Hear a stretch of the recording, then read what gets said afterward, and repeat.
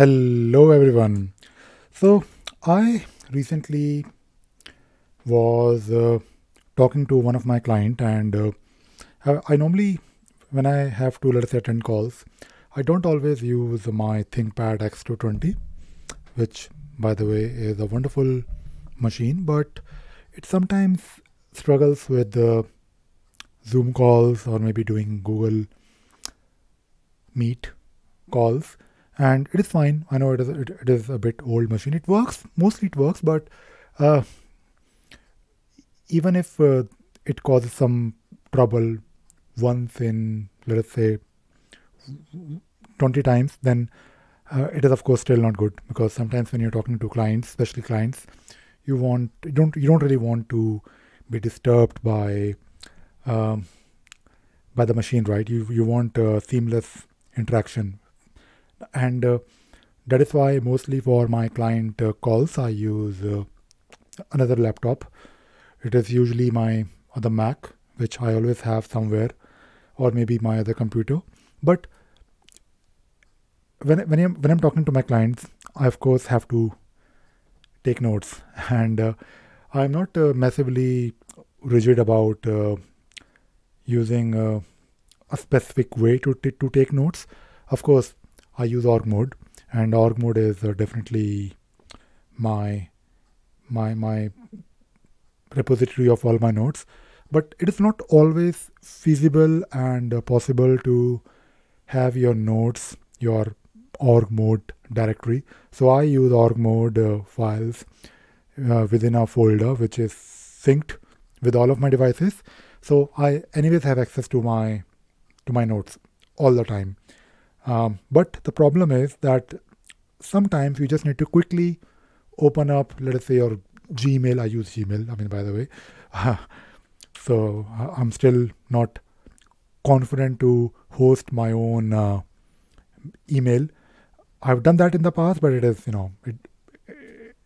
when you're trying to, do business, you need, you don't really need to worry about setting up emails on your own server. It is a pain, to be honest. I'm sure one day I will do it, but that is not really the priority for me right now. So I use Gmail sometimes to take notes. Yes, you can do that, because when you have to take notes, you just need you literally just need nothing but a place where you can type. Now, good thing about taking notes is using Notepad. Or, I mean, yes, I also use Notepad because I also work on Windows. Yes, I have to work on Windows because sometimes you don't really have a choice. So if you have, let us say, some way to take notes, although I have Emacs installed everywhere, but even if you have Emacs, you might not have org mode, or even if you have your org files available with you, you might not be able to always uh, use org mode setup to quickly take notes. Sometimes you just, let us say, have to quickly write down few things and then, of course, make sure that you move it somewhere. Now, good thing about org mode is the way I take notes is extremely simple, and that is the best part about it. Whether I'm using Notepad in Windows or Gmail, I can just take notes and then I copy and paste it to because I eventually move my notes to, if they are not already there, I move them to my repository. So to take notes, of course, you need to, of course, use star or asterisk, which is right now converted as a bullet because I'm using a mode. But let us say you are not using any mode, or there is no org mode. Let me just switch to what shall we do now? I'm trying to think of a mode. Maybe I'll use CSV mode.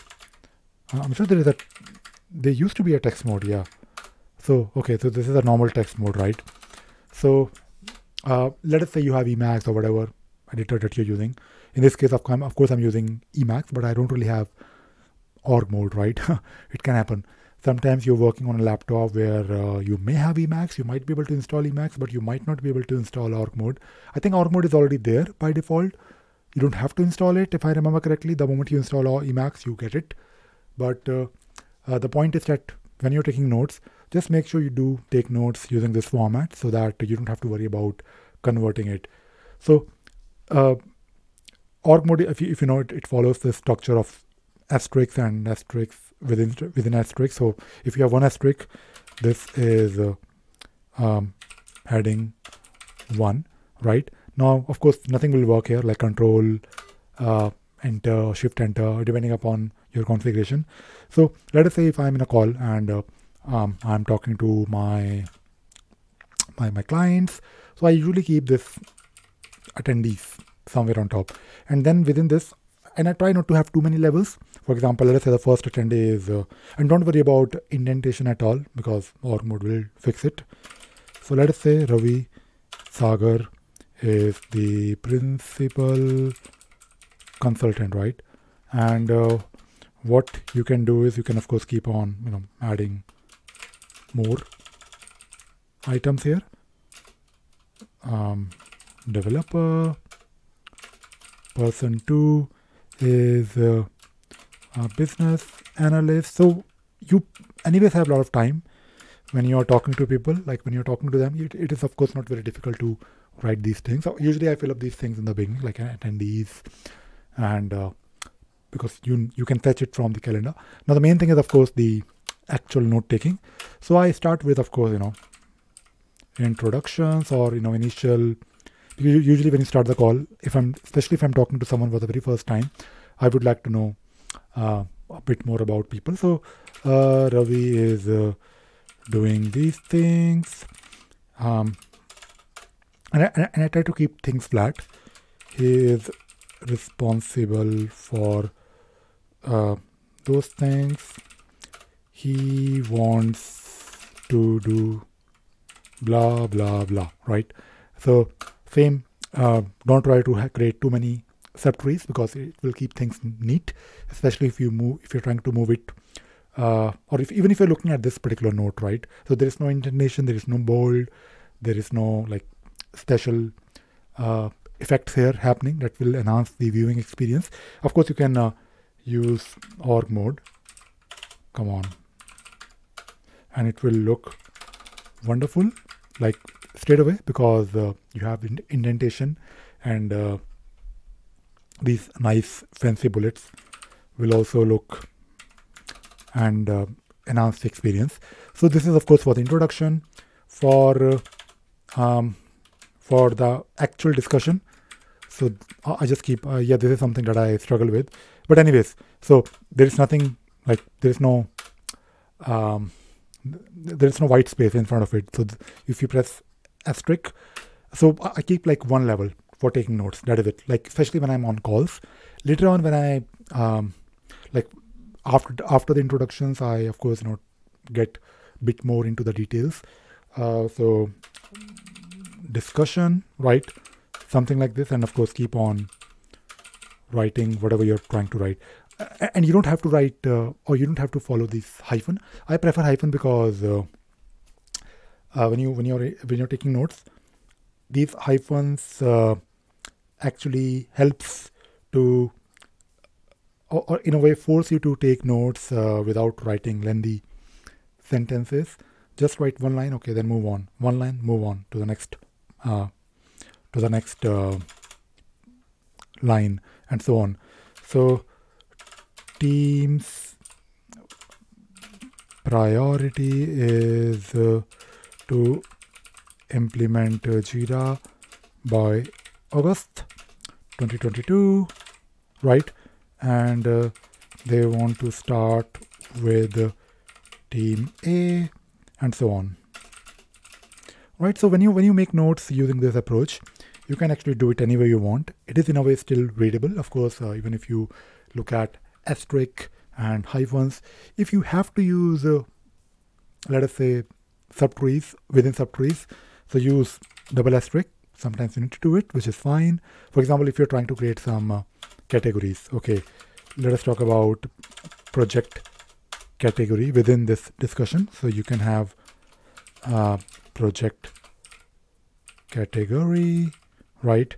And I know it is a bit too much, but the good thing is that if you use hyphen here, it will be within that double asterisk, which is like the project category subtree, and project 2 and project 3. And finally, I like to have like next steps.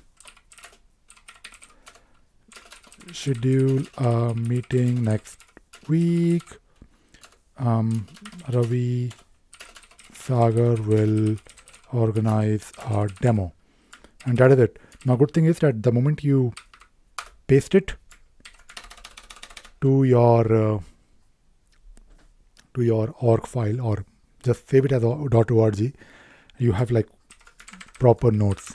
So that is the beauty of taking notes with org mode.